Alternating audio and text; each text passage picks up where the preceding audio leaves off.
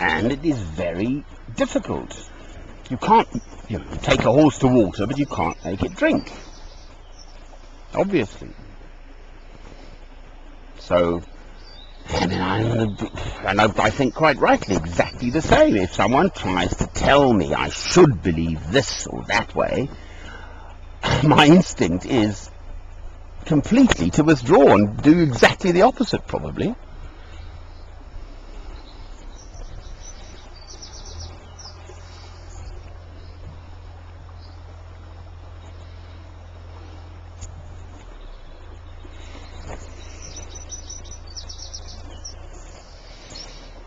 I think this is actually the best spot for the lighting. So, I mean, I've been at this, gnawing away at it for years.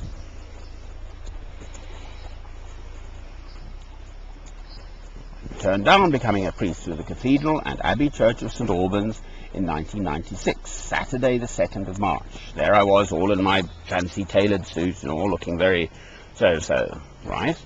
Well, I've gone in an entirely different direction. Now, I am being true to myself, not to the little church, which is false. Whether they like it or not, they are false. Yes, it pains me to say it. And yes, then am I dismissing or judging those people? And the answer is no, I'm not judging them. But if it is false, then it is false. If something is what it is, that's what it is, and it is false. It doesn't mean that it hasn't got the potential for change.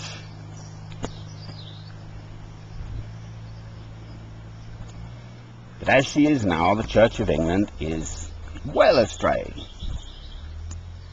There are, through the centuries, God calls chaps like me to turn up and bring the big church back on the rails.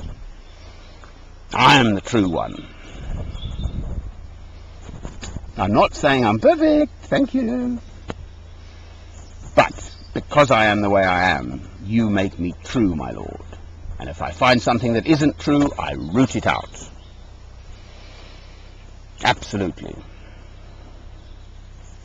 If there's a higher something, then I will go to that higher something, whatever it may be.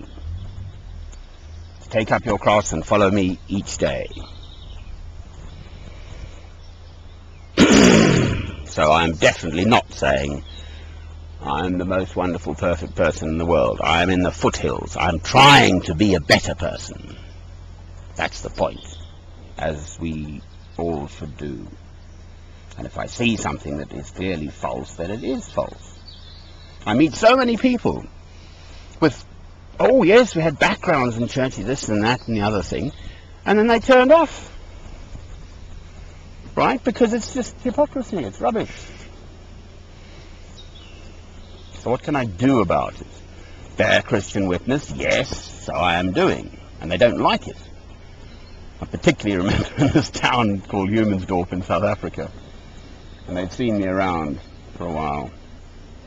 And I'd been invited in by a Christian family, which was lovely. And I went to the church, and I stood there, dressed as I am. And the priest, all in his tweed sort of jacket, came out and he said, "We know what you are, go away." Oh, I was so upset. It was so hurtful. But he's right. He did. He knew exactly what I was. I would come and show them up for what they are. And he didn't want to be shown up. That's exactly the point. People like their nice little comfort zone. So do I. We all like our stability, and we're conservative with a small c. Human nature is. We like things the same. If something changes, oh, they changed that, oh, don't like that. It's typical. It's human nature. The most difficult person to deal with is oneself. To pull yourself up. In computing's terms, you boot a computer when you fire it up. So to pull oneself up by one's own bootstraps, I change oneself. Hence your refining fire, my Lord. I'm blessed. You've chosen me and you persist in refining me through